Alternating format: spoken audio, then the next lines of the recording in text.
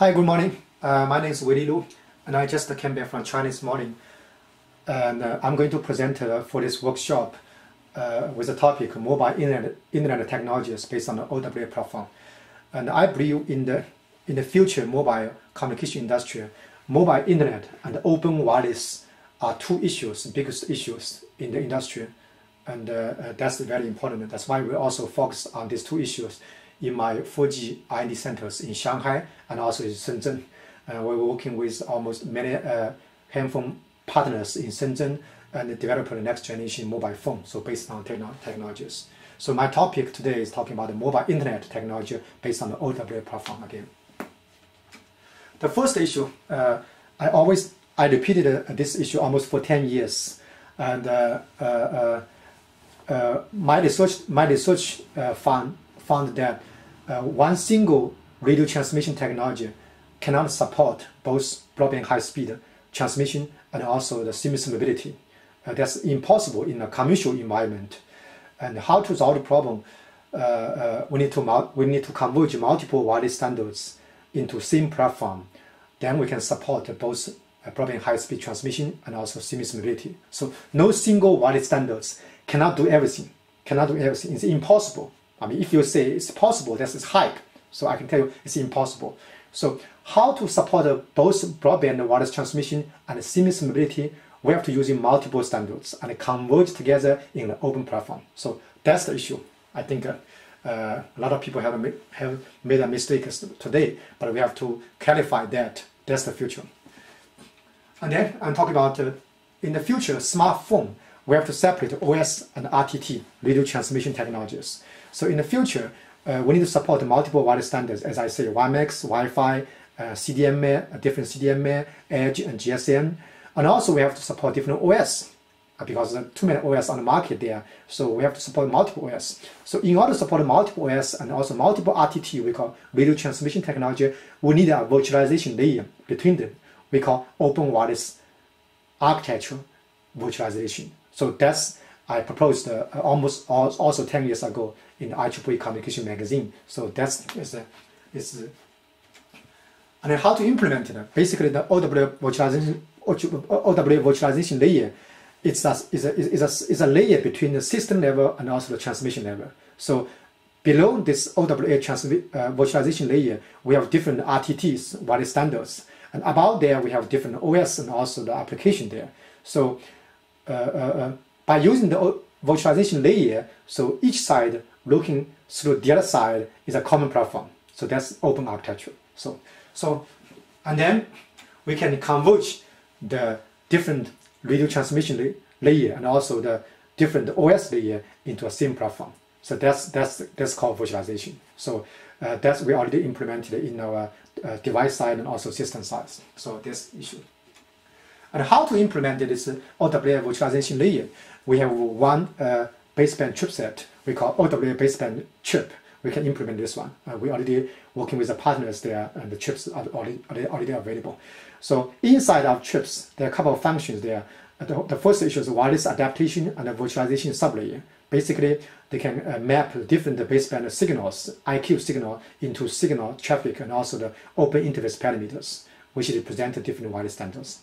And then we go to the OWA baseband processing sublayer to process the different open wireless standards into a common platform.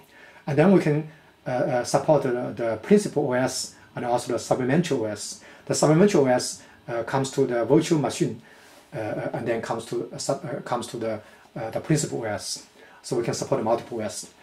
And on the left side, we have a bus architecture we call OWA BIOS interface, which is compatible to the computer BIOS. So we can support a computer architecture thing, converge together.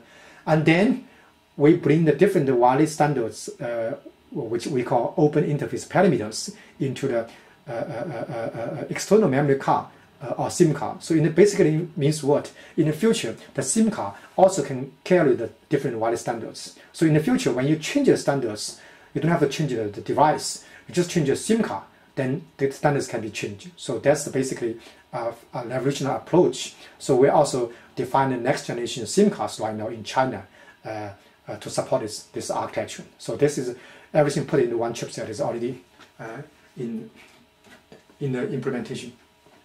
And inside this chip there, I just mentioned, is a sublayer we call OWA baseband processing to process the different wireless standards in the open platform. That's we call OWA platform, baseband platform. This platform actually has been already used by almost 20 chip vendors, leaders in the Silicon Valley, also in Europe. So major leading vendors of chip vendors supporting the smartphone devices, they already using our technologies. So this is already in the market there. We also have a reference testing emulation board available in our Shanghai R&D center. So this is the technologies. And also, we based on this all the technologies there, in the infrastructure side, we can converge the like office phone, home phone, and mobile phone into one same devices. So basically, when you bring the mobile phone back to home or office, once you get the Wi-Fi or wireline connection, whatever, you can release the 3G cellular resources and then connect to the local Wi-Fi using IP connection there. When you back to the street, then you back to the 3G cellular. So the user feel very, open. You don't have to just automatically, everything is automatically configured. And also, we don't have to change the existing infrastructure. The service provider can continue their CDML, 3G, Wi-Fi. We don't have to change anything on the infrastructure side there. So that's a very smart way to converge everything together. This is a very good approach. It's already in the products we call converged multiple network access in one mobile device.